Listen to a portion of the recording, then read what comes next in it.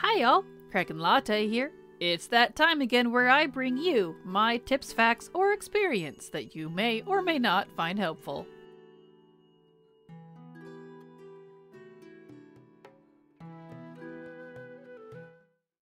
Archaeology is a profession that's been around for quite some time and certainly has some mixed reviews.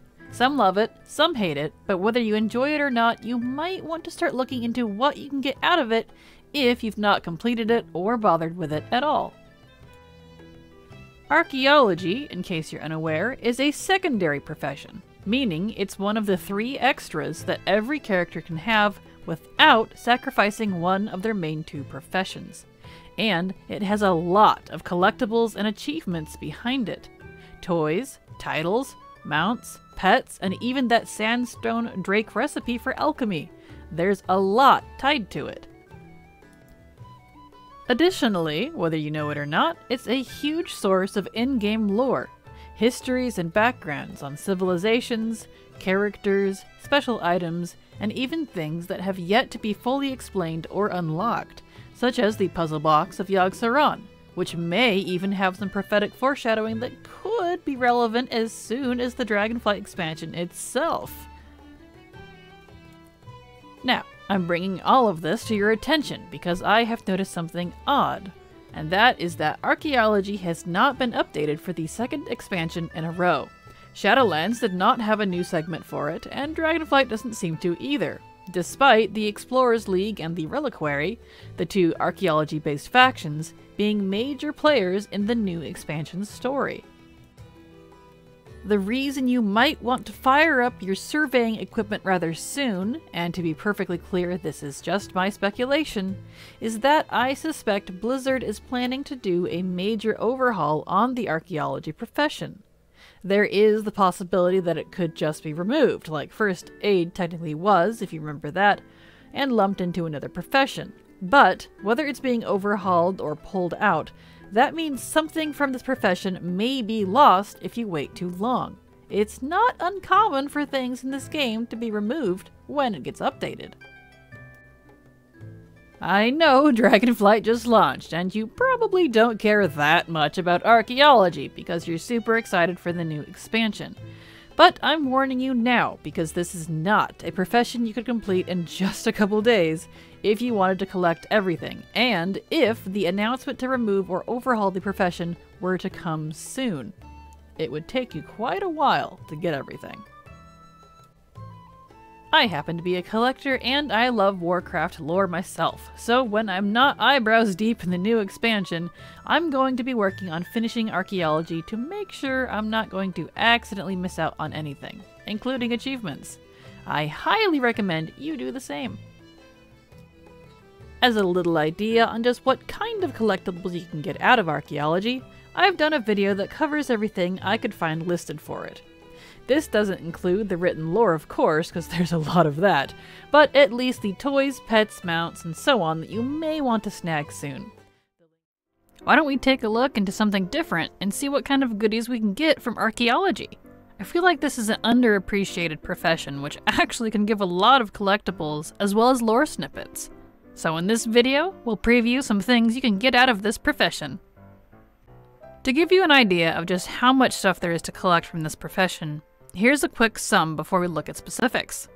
5 titles, 4 mounts, 10 pets, 18 toys, 24 plus by non-account pieces of gear, 1 alchemy recipe, which is also one of the mounts, and 1 heirloom weapon, which is also one of the BOA items. Wow, that's pretty impressive, right? And that's just what I could find. There may be even more than that. But I will have a list on the right of the items in each category. This is just to give you a little taste of what you could get from this profession. Assistant Professor is from the I Had It in My Hand achievement, which is a finding 1 rare artifact. Pretty simple. Associate Professor, the next step up, is from the What Was Briefly Yours Is Now Mine achievement, which is finding 10 rare artifacts. Professor is from the It Belongs in a Museum achievement, which is the next step up of finding 20 rare artifacts. None of those are actually that bad. You can do it. The title Seeker of Knowledge is a little different and comes from the Seat of Knowledge achievement, which is to restore and display every pristine Pandaren and Mogu artifact from Mists of Pandaria. This deals with the Lorewalkers and such found in the Veil of Eternal Blossoms. And the last one, the most recently added that I could find, is the Groundbreaker, which is a pretty cool one. This comes from the achievement No Stone Unturned, which is to just complete 250 Legion dig sites. That's, I say just, but that's quite a few dig sites. Now the rest of these items are not from achievements. The titles are achievements, but the items are not. These are from racial/categorical artifact discoveries, which is just by doing archaeology and solving until you get the stuff you want. Mounts and the one alchemy recipe. The fossilized raptor comes from Vanilla's fossil category and isn't as rare as the rest on the list, but it's still a cool mount nonetheless. The Scepter of Akir and the recipe Vial of the Sands both come from Cataclysm's Tolvir category. It's fun to note that the Scepter of Akir item gives you one of the Kwaraji mounts, the ultramarine one, showing here on screen. And it's the only Kwaraji mount unless you have the black battle tank one from Vanilla that you can ride outside of Anchorage. You can ride it anywhere. It's a ground mount. I don't have it. I really want it. I'm jealous. The recipe one, though, the Vial of the Sands, is rather special, since it is a rare drop from Canopic Jar Solves, which means it's a chance on a chance to get. And you can see where that's going. And on top of that, it's a bind on pickup recipe. So if you can't get it, well, if you get it, you can't give it to someone. You can't get it off the auction house. Which means if you want this, you'd best be doing that on your alchemist if you want to learn the recipe. The mount itself, which is the Sandstone Drake, you can buy and sell on the auction house, and it's a pretty good money maker if you can get your hands on the recipe, that is. Then we've got the Spear of Ekero, which is technically from a quest line, not a rare solve. However, this specific quest is only available once every 6 months. That's right, 6 months. The quest itself is up for 2 weeks, but once it's gone, you won't see it for another 6 months. Ouch. That's what makes this one rare. So you know how to get this and what you're looking at. You go to the Archaeology trainer in Legion's Dalaran and look at what quest she is offering. She'll have a quest for you each week. The one that you want that will get you the mount is called The Right Path. It starts that little quest chain. Oh, and this mount can fly, by the way. So it's cool. It's a ghost moose that can fly. Who doesn't want that, right? Moving on from mounts, let's look at pets. There are 10 of those. The Clockwork Gnome is from Vanilla's Dwarf category. The Fossilized Hatchling and Pterodax Hatchling both come from Vanilla's Fossil category. You'll probably get those two before you get the mount if you're trying to get the Fossilized Raptor. They sell for good gold, though, if you get duplicates. And then also from Vanilla, you've got the Voodoo figurine, which comes from the Troll category in Vanilla. The Crawling Claw comes from Cataclysm's Tolvir category, which the other two mounts, the Vial of Sands and the Kwaraji one, also come from. But it's just as rare, in my experience, as the two mounts, so good luck with that one. Super cool little hand, though. The Ancient Nest Guardian comes from Warlord of Draenor's Arakoa category, and the Frostwolf Ghost Pup comes from the Draenor Clans category. Both of those in Draenor, the AU Draenor one. Wormy Tunkins comes from the Demonic category in Legion. He's the only pet from there, and I feel like he's a reference to something with that kind of name, but who knows. Moving on, we've got the Pile of Bones, which teaches you the Restored Revenant from Battle for Azeroth's Drust category. And then the Intact Direhorn Egg teaches you the Direhorn Hatchling, which comes from, you guessed it, BFA's Zandalari category. Phew, that's already a lot, isn't it? And there's a lot more. Some of these things I didn't even know about, and I've done archaeology a lot over the years, though it has been quite a while since I did some digging last. And there's still 18 toys and some 24-ish BOA items to go. Dang. Well, to help us all out, I found a sweet guide that I wish I found before making this video that lists out all of this stuff, as well as what solve each items come from. I've got that linked for you in the description so you can take a look at it if you want more, so I'm not gonna keep listing everything for you, that's boring, but I thought I'd give you a little taste. And shout out to David Alien who made that guide, and big thank you! I'll be using this myself, since it looks like there's a lot of things I don't have. Oh boy! I hope you all have fun with this. This is just a nice little snippet. Did you know that there's an archaeology quest in Legion Dalaran that rewards a great item worth 5,000 gold?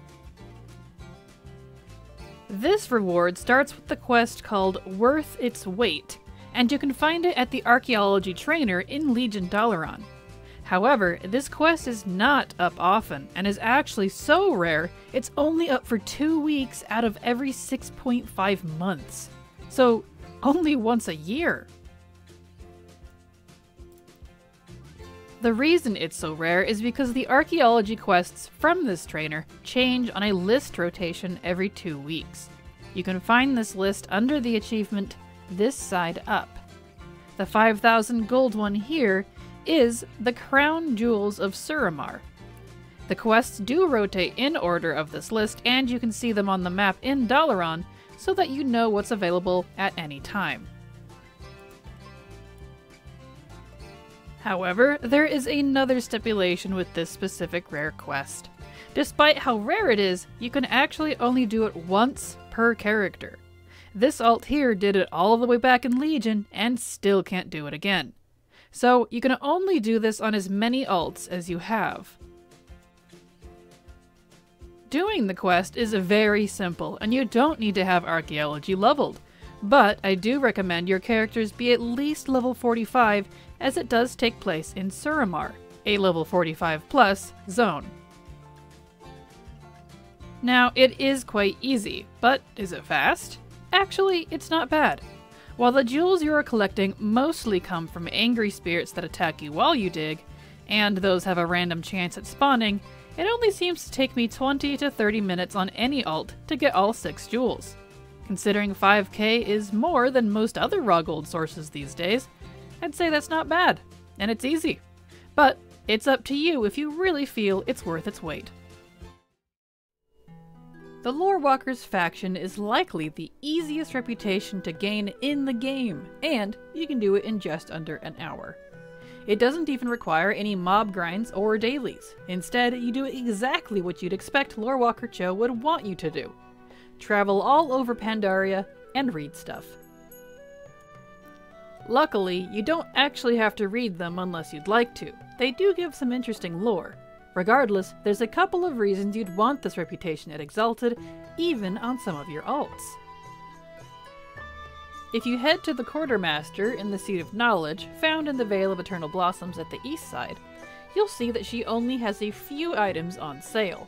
One is a mount, the Disc of the Red Flying Cloud.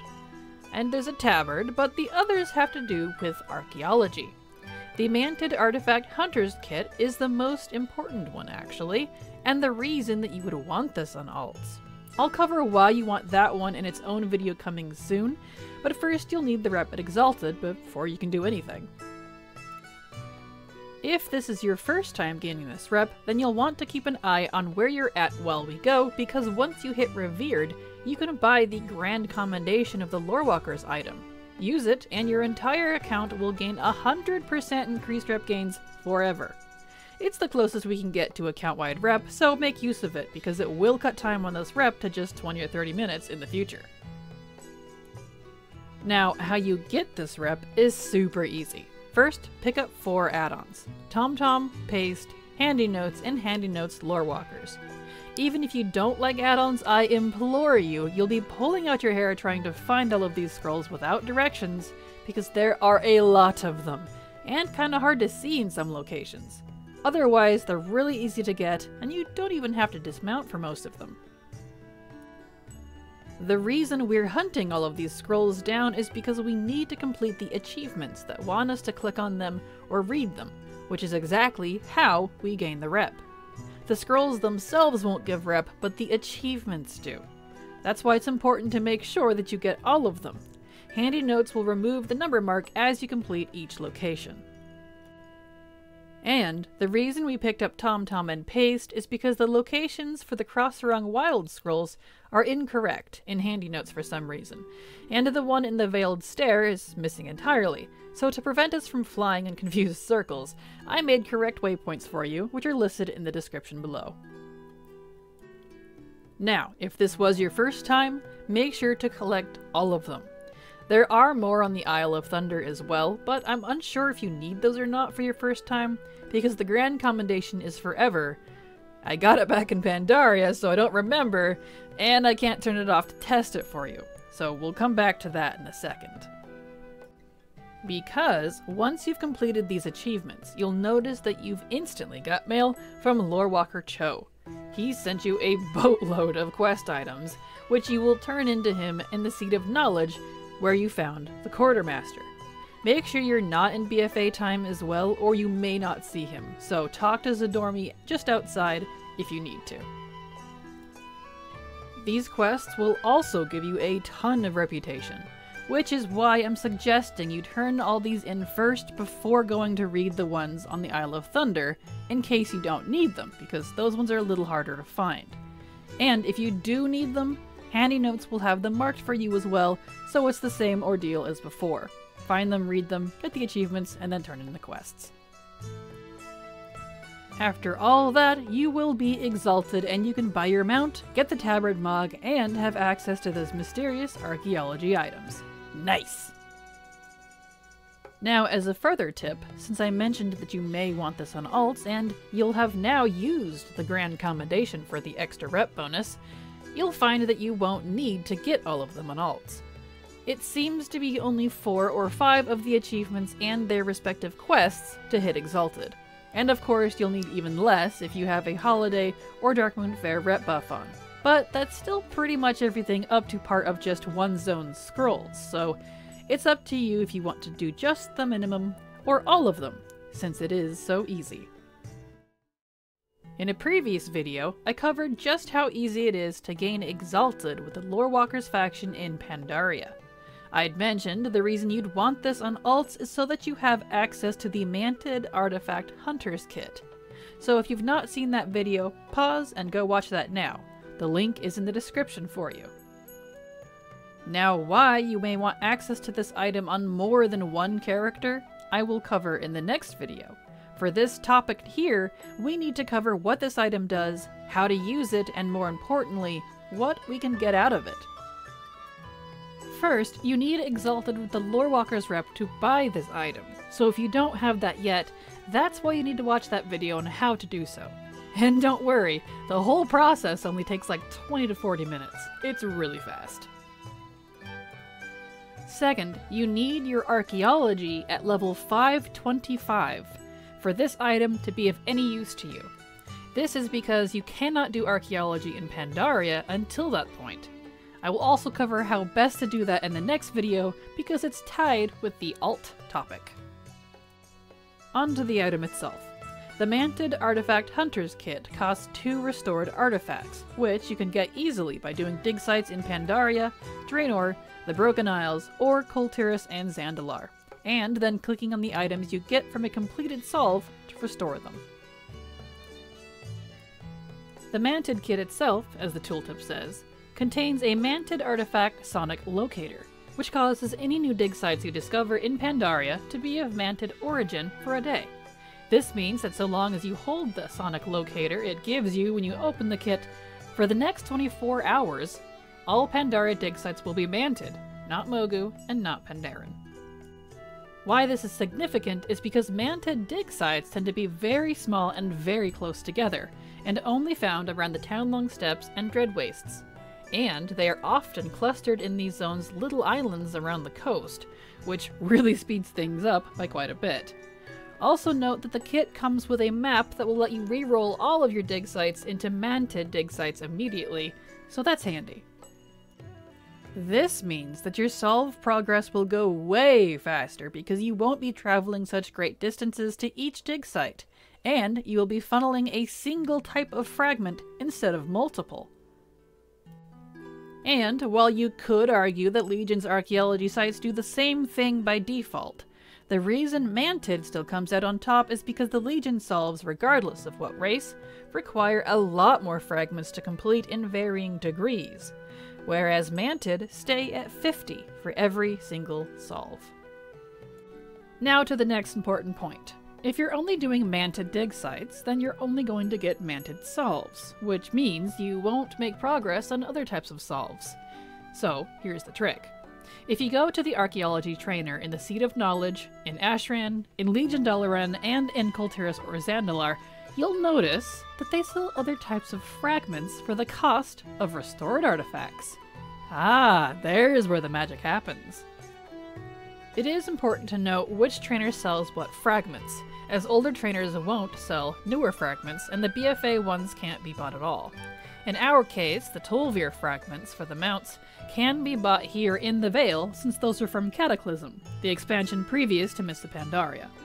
And I'm sure you'll notice that you can't buy these until your archaeology is level 600, but don't worry, that'll happen naturally as you work through your Mantid Digsites. 525 to 600 will go quick. But I hope you see where this is going. You saw the title of this video, you want that Karaji Battletake mount. Have you ever tried farming Tolvir Digsites naturally? I mean by digging in Kalimdor over and over and over and hoping that the right dig site spawns. It's a nightmare. Even with fossil solves, since that one gives the fossilized raptor mount, those are just as painful. Instead, you can skip all that garbo by going straight to Mantid and funneling your restored artifacts into the Tolvir box. It's way faster. And of course, this means you can do that with pretty much any other type of solve from any expansion except BFA. That's why I mentioned the fossilized raptor, because there are a ton of cool things you can get from archaeology, and I happen to have covered a good majority of them in another video, also linked in the description, so check that out if you're curious. As a bonus tip, make sure to do this farming on an alchemist, because if you're already grinding Tolvir, you have a chance at getting the Sandstone Drake recipe from the canopic jars that you'll solve for once in a while. That recipe is also bind on pickup, so you can't sell it and you can't give it to alts if you find it. If you're not an alchemist, you just kinda have to delete it. If you get your hands on it, it could be a great way to make some gold, or at the very least, nice to have in your collection. But of course, there is more to this. Why would you want this on alts and not just your main archaeologist character? I'll cover that delicious tip as well as how to level your archaeology best in the next video. Last week I covered two related topics: how to get the Lorewalkers rep to Exalted in a very short amount of time, and how to use the special Mantid items to farm a Karaji Battletake mount faster. I mentioned in both those videos that you'd want that information for your alts. This is that video where we combine the knowledge into a delicious alt farming burrito. And of course, if you've not seen those videos, you will want to go watch those after this one, because you'll need to know how to do those two things, or this won't work for you. Those are linked in the description and in a pin below. So, why do you want this on your alts? The quick and dirty answer that you might have put together by now if you saw the previous two videos is that you can level all the way to the current max level with archaeology. Yeah, you heard me. But by itself, that sounds kind of boring, so let's not focus on the leveling part, because this is what I like to call a multi-farm, my favorite activity in WoW. A multi-farm, by my definition, is when you focus on farming a specific something, but you're also getting multiple other things at the same time, basically for no extra effort. An easy example of this is going into a legacy raid to farm a mount, like Invincible or something. At the same time, you may be getting reputation, transmog, pets, achievements, and gold, depending on the raid. We technically do this all the time. In this case here, let's put together two things that can be fairly bland on their own to create a glorious multi-farm. alt leveling, and archaeology grinding. So, be honest, do you have all the mounts, pets, toys, and transmog from archaeology? Do you have all your alts at the current max level? If you answered no to both those things, or honestly even one, then let's get this set up. First off, choose the alt you want to start this on. Any alt. Class doesn't matter, race doesn't matter, main professions don't matter, except for one, and we'll come back to that. And you can technically start this as soon as level 10, though travel will be far easier if you can fly. Up to you though. With your alt selected, get them all set up as you normally would for leveling. You know, heirlooms, gliders, set your hearth, get bigger bags, check your talents, etc. Whatever you normally do. Also, turn on Legion Chromie time if you're low enough level, and War Mode if you're at least level 20. You'll want Chromie time so that the zones scale up properly on low level alts, and War Mode will give you extra XP. Also check for Darkmoon Faire or any other active holiday buffs as well, because any XP buffs are going to be great here. Now, let's head to Legion Dalaran. First, go to the Archaeology Trainer and train up to the max level offered. We only need to go up to Legion, so it's up to you if you want higher than that, depending on what you're farming. If you want the current max, the BFA Trainer will be who you need to see.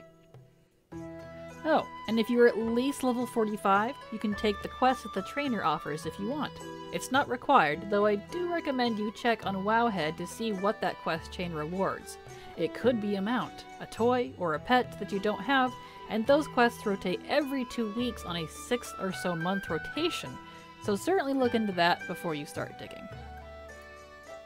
Otherwise, we need to dig until we get our archaeology to 525, before we can go to Pandaria for the Mantid digs. Legion, in my opinion, is the best way to do so. Eastern Kingdoms and Kalimdor, Draenor, Broken Isles, and Zandalar and Kulturas will all let you start digging right away at Archaeology level 1. But, remember how I said this was a multi-farm? Let's say you want to focus on farming the Koraji Mount. The best way to farm that is with turning in restored artifacts, which will only come from Pandaria and newer expansion archaeology. So, no vanilla through catazones. Draenor and BFA digs, on the other hand, are spread out all over the place and will have you digging for more than one race at a time. In our case, we want restored artifacts as fast as possible, so that's why we want Legion. It focuses in just one zone with just one racial dig at a time for easy travel and streamlined solves. And 4 of the 5 zones are level 10 friendly, which will not be the case for other expansions. Only Suramar will require level 45, but the zones rotate every 2 weeks with the archaeology quests.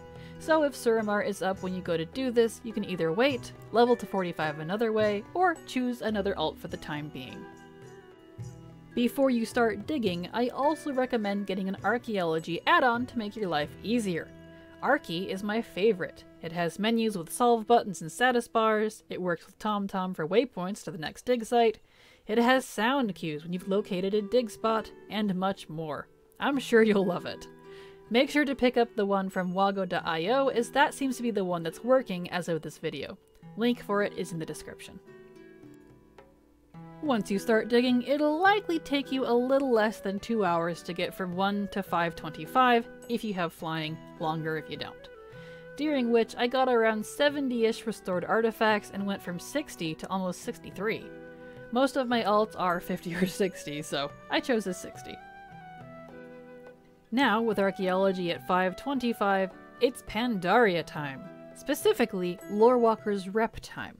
You will absolutely want flying for this, so if you decided to start on a level 10 and you're not 30 yet, keep going with Legion digs or level in other ways if you're impatient, but believe me, you're going to want all those restored artifacts. It sure would be satisfying if you had a few hundred to turn in at once, eh? If you want to know how to hit Exalted with the Lorewalkers in just 20 to 40 minutes, you're going to want my video on the topic. Because before you do any digging in Pandaria, you need the Mantid Artifact Hunter's Kit, which requires Exalted with the Lorewalkers. Don't worry, I promise you it's super easy. Then watch the sequel video on how to farm the Ultramarine Karaji Battle Tank if you haven't, because I explain exactly how to use the Mantid Artifact Hunter's Kit and what to do with your restored artifacts.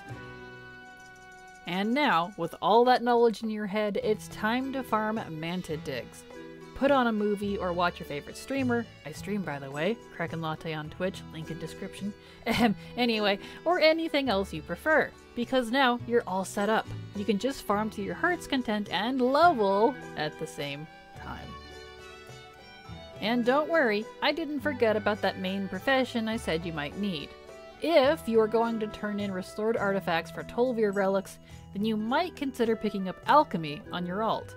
It's not required by any stretch, but there is a chance at the Vial of Sands recipe for alchemists from the Canopic Jar Solves. That recipe is bind on pickup as well, so it'd be a shame to waste it. It's pretty rare. Other than all that, it's pretty simple from here on out.